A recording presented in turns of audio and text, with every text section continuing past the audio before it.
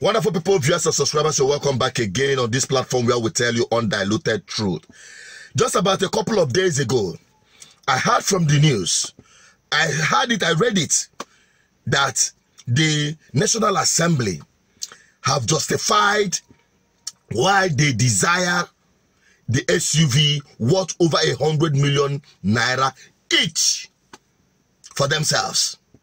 And when I heard and saw this video, I was shocked. The senator has that they approve a Land Cruiser for us, and somebody that is a minister, you have more than 6, maybe 3 Land Cruiser, Prado, and other vehicles in their convoy, and you are not asking them questions. Please spare us a bit.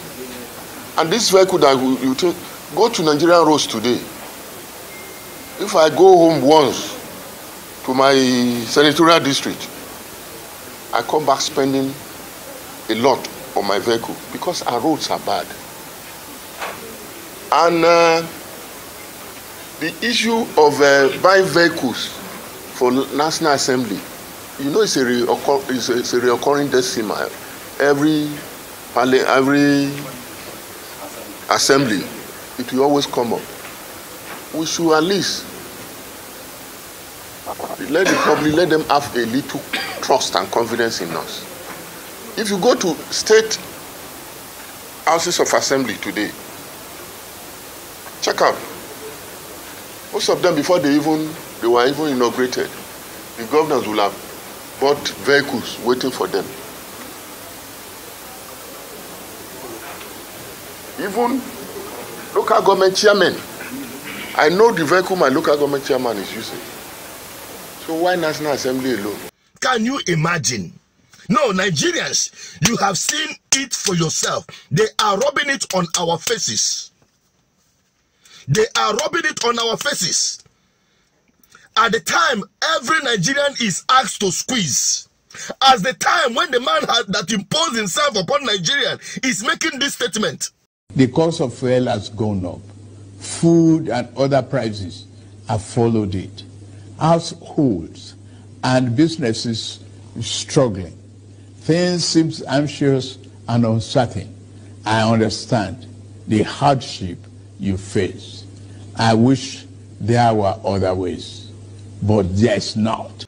That is the time these never-do-wells are justifying to have SUV so that they will be able to be jumping the potholes the never-do-well government had, done on Nigerians. We are all passing through bad roads.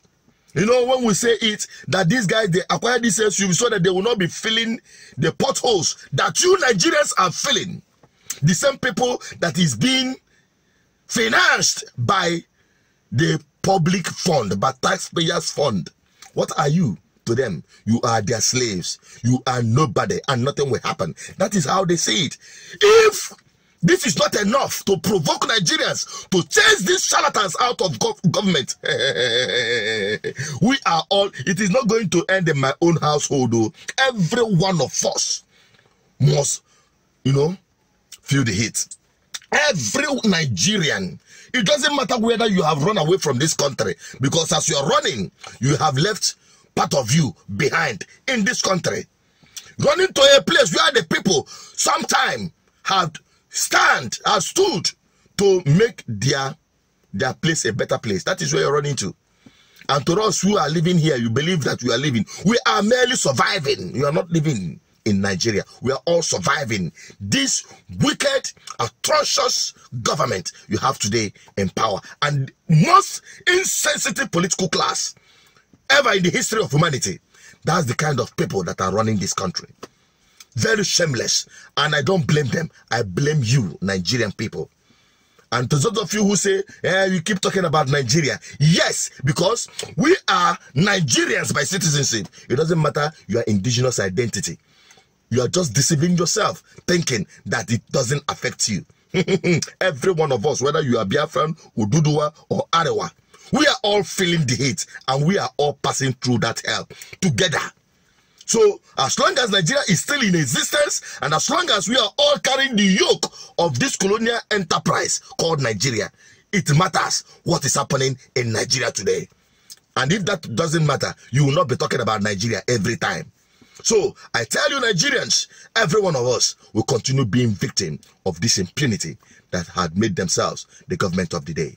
I'm signing out. Help me share this video to help wake up the consciousness of Nigerian people, because it seems our brain has been hibernated. Bye-bye for now.